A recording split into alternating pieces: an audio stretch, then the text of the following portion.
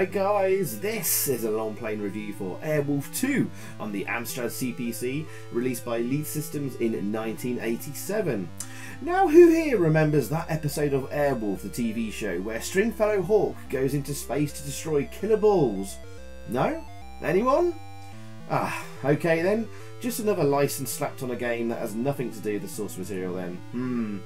Well, first off, this game didn't actually get a full price release on its own, instead appearing on a compilation called Trio from Hitpack, a subsidiary of Elite, along with two other previously unreleased games, 3DC and most notably Great Gurianas. If you look closely, AIRWOLF II has different art here as well. Anyway, it seems Elite deemed each of these games not good enough for a full price release on their own, so bunged them all on this compilation, which is odd considering the money they would have had to pay for licenses here, because AIRWOLF is of course a TV show and Great Gurianas is an arcade license from Taito. Secondly, this game is most notable and famous for its excellent jingles of music throughout, and you can find on YouTube many people doing cover versions of said theme. So well worth checking that out after this review, guys. And anyway, here we go. Let's kick the game off and see what we're in for. The first game was bloody dreadful and a bug-ridden, unfinishable mess. Let's see what AIRWOLF II is like, with a very nice loading screen there. Very nice indeed. And here we are on the title screen. Nice, nice title screen music here. So you can see here the programmer was Neil Latache. We featured him recently on the channel because he did the Uridium conversion that similarly never got a full price release on its own on the Amstrad. And we did a long plane review that a few weeks ago. He also did Hopping Mad for Elite and Metropolis for the Powerhouse. And that's it for Neil. So he also handled this conversion to the Speccy, and it shows. And we will see very shortly, guys, that this is a Speccy port. The sad thing here, guys, given all the excellent music, which we're going to hear more of in a bit, I cannot find out who the musician is of this. Maybe there's some hints of the names in the high score table there, maybe, but I'd rather not try and guess. But if anyone knows, please let me know in the comments below in the video. So the Trio compilation where this game first appeared on was released around about August 1987 for the Speccy and maybe September, October time for the Amstrad, as best I can find out. And on the Encore budget re-release, which is the budget label of Elite, which you saw the box art for first in this video, the back of the box lists the following game features: realistic helicopter flight control, frantic battle action with alien starships, compulsive gameplay, and multiple scrolling levels. And it also has a Commodore 64 screenshot for what is labelled the Amstrad one as well. Anyway, realistic helicopter flight control. Yeah, no, I don't think so. There's nothing realistic about the flight control here of this helicopter. There's no gravity or anything like that. In fact, he's flying a helicopter in space, guys. Like, can anyone explain to me how that's going to work? Anyway, the story in the game from the manual: Stringfellow Hawk, along with his super new helicopter AIRWOLF II, right, okay, has been given a mission to destroy an alien craft which is threatening civilization. By collecting and using sophisticated new weaponry, you must overcome the many perils facing you along the route, and more importantly, destroy the craft. And that's it. There's literally nothing else in the instructions there, or anything else about the story or what's going on. Yes, okay. And there are weapon pickups in the game and speed ups and stuff, but you have to press the copy key on the Amstrad to select them, so bear that in mind. Okay, I think it's time we kick things off here. And off we go. We have a horizontally scrolling shoot 'em up, basically. But this one's a little bit different to the others because it's scrolling to the left rather than to the right. Just to be different. So that was a pickup there, the little wibbly wobbly thing we picked up. So currently we have active the little space shuttle icon there in the heads up display. Oh, that's a speed pickup, and we've just activated it. Right, I'll talk more about the pickups in a little bit. So we've got the speed pickup activated, which means we can move around the screen a lot quicker.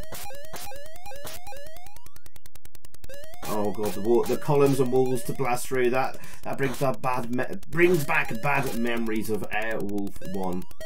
There's another weapon pickup there. So that's a smart bomb. That's your standby. So you need to press the copy key on the Amstrad to use it. But we'll save it now to avoid these dreaded turrets. You never know when they're going to fire these things, so I just try and get through as quickly as I can. X2, that fires as double power on the weapon. Oh, here's the excellent music! The famous AIRWOLF II music. I'll let you guys listen to it for a bit.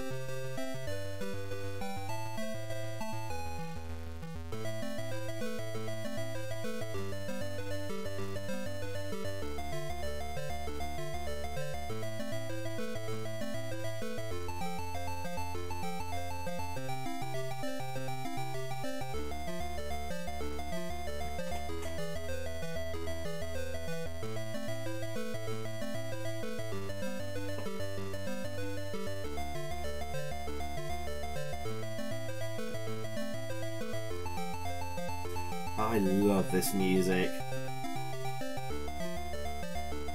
and this is the music that you'll find covered on various YouTube videos, and it's a really nice touch. It just this jingle just randomly appears in the game, and will reappear later on as well at various points. So this took me by surprise as a kid when the music appeared.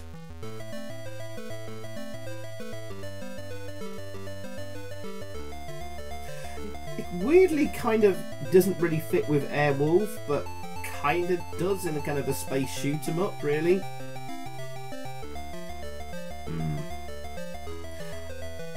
This probably gives us a clue here that this was probably a different sort of like horizontally scrolling space shoot 'em up that basically had a sprite swap on the main sprite there, from like probably a spaceship to like an AIRWOLF helicopter. And Leak bunged it out as an AIRWOLF game. Otherwise, where's the famous AIRWOLF theme music? And we actually got it in the first AIRWOLF game. It's probably about the best thing about that bloody game.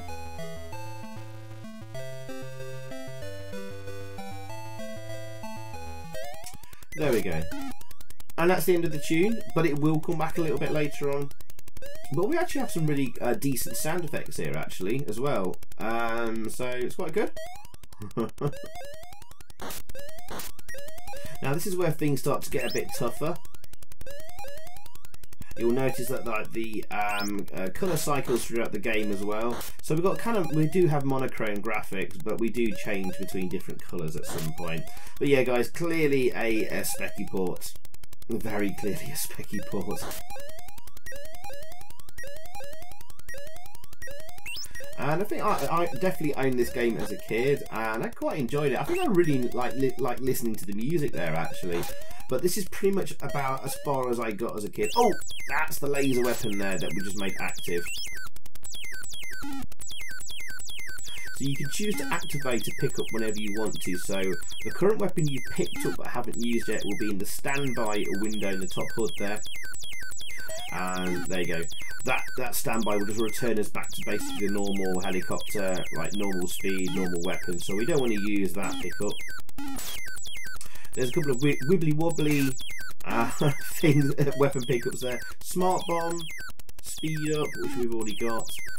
So the most useful ones are, you want the speed up, you want the laser weapon, and you want to have a shield picked up ready to use in certain sections. Just activated. Yeah. We really need the shield here because these lightning strikes are an absolute nightmare. They're completely random and almost impossible to predict. And sometimes it kind of, I wouldn't say glitches, but the lightning just keeps happening over and over and over and over and over without a gap in between sometimes, which means like, yeah, you're going to end up losing a life. So I was a bit lucky there. But if you had a shield pickup, hold on to it. That's the shield pickup. So we're going to try and hold on to that for as long as possible until we get in a sticky situation, or we have another area where there's lightning strikes happen. I think I might mistakenly use this too early, actually, this shield pickup I've currently got. Obviously, avoid the scenery, that will destroy your AIRWOLF.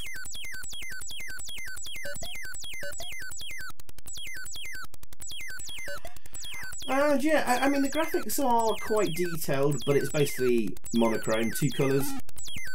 I've used the shield here, I panicked, I should have held on to it, and you can see there, it will temporarily protect me. It doesn't last too long though. But there's a couple of little, there's a bit of a tough section there, so yeah, the graphics are quite detailed. They are a bit simplistic though. Being in mode 1, we can have smaller pixels and therefore a little bit more detail. I always kind of preferred mode 0 where possible. Oh, we've got a colour change there to signify like a new section and area of the game.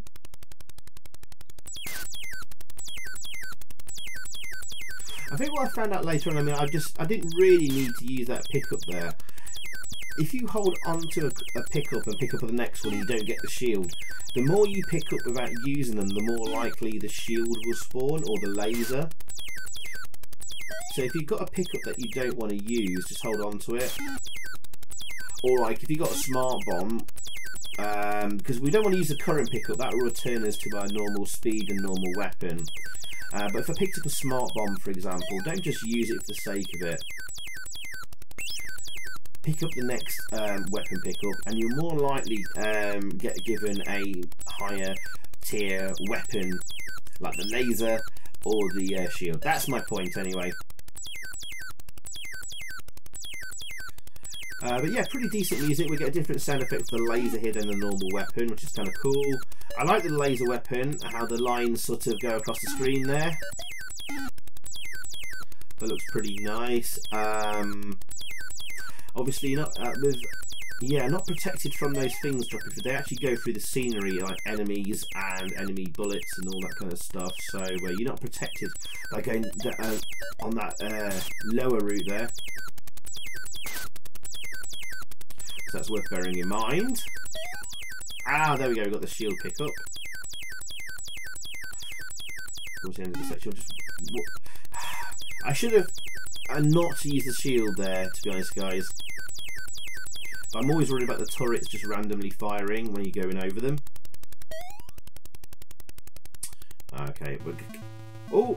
And the music reappears, especially when it gets to this sort of like little tunnel section. That's where the music tends to reappear. Oh, we've got some animated background graphics there. And we do at points get a vertical scroll on the go. But as you'll determine, you can see you can move up and down, but it actually wraps around the top of the screen to the bottom. So look at the explosions there, guys. You can see they wrap around. So there's actually a very limited playing area there for the vertical scroll, and it seems rather pointless they've actually got a vertical scroll on the go there. See? It's just the same area. There's no you're just choosing the same thing to go through. So a bit pointless that, but I suppose it's a nice touch. Okay. What are we going to be expecting here? Okay, there's 2 bosses in the game, kind of like a mid-level boss and then an end boss. And there is an ending to this game. Most people kind of assume that this will just loop forever. No, there is actually a point where you actually complete the game and you get sent to the high score table and back to the title screen, and there is a final boss. Right, actually guys, I've got a bit coming up here I need to explain very quickly. I've got to navigate through a corridor coming up, and with this double speed, I'm either going to hit the ceiling or I'm going to hit the floor. So I'm going to have to activate the little ship icon there, where it turns me back to my normal speed. Now, with the boost speed pickup, the vertical scroll doesn't position very well because you kind of move in chunks. I've just picked one up and activated it again. If you notice, I kind of move in chunks around the screen when I've got the extra speed activated. And I think due to the vertical scroll that happens, like the sync of like your vertical position gets a bit screwed up. So I was either gonna go into the ceiling there, or if I moved just down once, I was gonna crash into the floor, and I couldn't get in between the two because of how it moves my ship around the screen. So I had to activate that pickup to set me back to my normal slow speed, so I could orientate myself vertically to get through that corridor. Does that make sense, guys? I hope it does. But this is a really annoying little glitch and bug in the game, and will lead me to losing a life and not getting through that section of the game. So watch out for that. Doesn't always happen. It usually seems to happen after a section where you've had like a vertical scrolling bit. So I need to prepare myself there. Thankfully though, we've got a laser weapon pickup back, which is good. So let's talk about the other versions of the game just before we get to the mid-level boss. Well, the Specky version. And of course the Amstrad version is basically a port from this. There are some things that both versions do better or have differently. Oh, got through the lightning session there without a shield, that was very lucky. Specky version has no music on the title screen, in-game, or on the high score table. The Amstrad version has that excellent music, which makes me proud to have the CPC version. And the Specky sound effects are not as good and quite weedy. But, however, on the flip side of all that, the Specky version plays nearly twice the speed of the Amstrad version. It's nearly twice as fast. So, do you prefer the faster Specky version, or do you prefer the Amstrad version because it has the excellent music? Gameplay-wise, the Specky version is better. In terms of presentation, because you've got the awesome music, the Amstrad version may edge it a little. I don't know. It's hard to say. Hard to call. Although with the two versions, the rest of it appears to be identical with the layout of the levels, the maps, and presentation, and all that kind of stuff. Here's the mid-level boss, just in time. If you've got the laser weapon and you've got the double speed activated, which I have, it's actually quite an easy boss. All he does is move up and down, fires 3 lasers rather slowly, which you should be able to easily avoid. But he does take quite a few hits to kill. Oh, there he goes, and he gets smaller and smaller. And that's the mid-level boss defeated. There we go. Right, Commodore 64 version. Apparently, according to many people on the C64 Lemon site, the game is insanely hard. And looking at videos on YouTube, it looks to be the case. It's also a lot faster than the Specky and Amstrad versions. Level layout is a little bit different, but still has the walls and columns to blast through, and random sections that scroll vertically too. I think there's more bosses that appear a lot earlier too, and the enemies are much harder and they come at you a lot quicker and faster. As you'll see, the final boss in the Amstrad version is the same as the Commodore 64 boss, which we'll talk about that in a bit. Weirdly though, the Commodore version has no jingles of music in the game at all, and he misses out on that awesome tune that the Amstrad has. And here we're hearing it now. But it does have the same tune that you hear on the title screen, but it does sound a little bit better thanks to the SID chip. And after we defeat the final boss in the Commodore 64 version, the ending is worse. Given the difficulty already of the game, the completion screen tells you that you need to try a harder level, which is like, no, sod off. I'm sure many Commodore 64 owners said at the time, if they actually managed to complete the bloody thing. The Amstrad version, the Specky version, the Amstrad version is probably the easiest because it moves the slowest. You do get a few lives, I think this is fairly completable. Using the shield there to get past the lightning. I do think this is completable. There are annoying sections. Getting through that little tunnel we talked about earlier. There are a few sections with the lightning bolts and areas where there's a load of turrets. That makes things really difficult. But otherwise this is fairly completable, and it's a fairly short game. You can clock it in under probably around 20 odd minutes.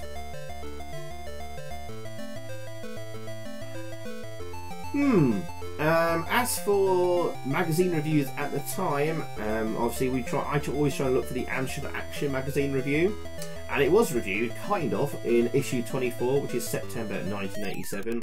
Amstrad Action actually reviews the Trio compilation as a whole rather than the individual games in it. They seem to kind of like AIRWOLF 2, weirdly, and they make note of the great music in the game. But maybe they only liked it because it added to an existing compilation. Oh, actually, here's the first appearance of a satellite that fires a bouncing laser around the screen. It actually causes quite a lot of trouble and difficulty. And that laser stays on the screen bouncing around for quite some time. Watch out for it, it can really catch you out. Yeah, as I say in the Amstrad Action magazine review, maybe they only liked it because it was added to a compilation, to an existing compilation, and if they probably reviewed it on its own, it might be a different matter, because the overall score they gave for the compilation of Trio was 71%. But it sounds like they probably would have given AIRWOLF 2 around about 70% from how they talked about it in the review. So there you go. As for my review, as we get to near the end of the game here, I've got the shielding active. Oh, we've got some like these like crushers causing us a bit of difficulty. We need some tight skills here to navigate through that one. There we go. And we're very near the end of the game. So my review score overall, I'm probably going to give this a 6 out of 10, guys. It's an okay horizontally scrolling shooter. We've seen many like these on the Amstrad.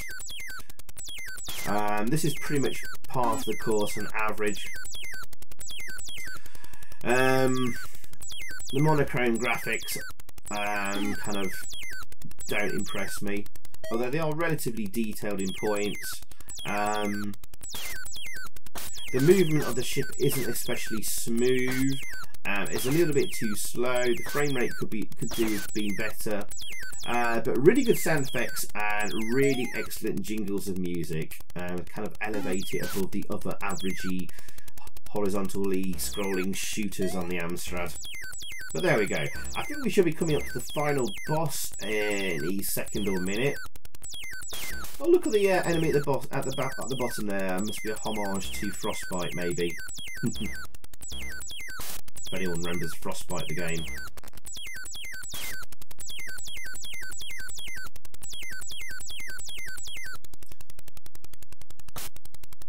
We need a shield here. Oh, we just got past the line in there. That was lucky. Again, it's pot luck, which when you have these lightning bolt sections, it's really just absolute luck you get through it and chance, which I don't like. I don't like luck and chance in a game, or I'd rather it be on your own skill and merit. So the game gets marked down for things like that. Oh god, there's another satellite shooting a bouncing laser. It's going to prove a problem for a while. Oh, here's the final boss! He appears quite early here. I've used the shield, that's why I didn't get hit there. And it's another AIRWOLF ship. A helicopter. So they just reused the same sprite. Bit naughty for a final boss. And there you go, he's defeated. And this is the ending. Congratulations, AIRWOLF 2. You have successfully completed your mission. Please press a key. And that's all we get, guys.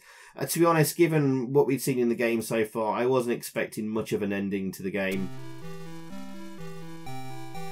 But we do get a very nice high score table with some really nice music. The high score table is very similar to the one in Commando, actually.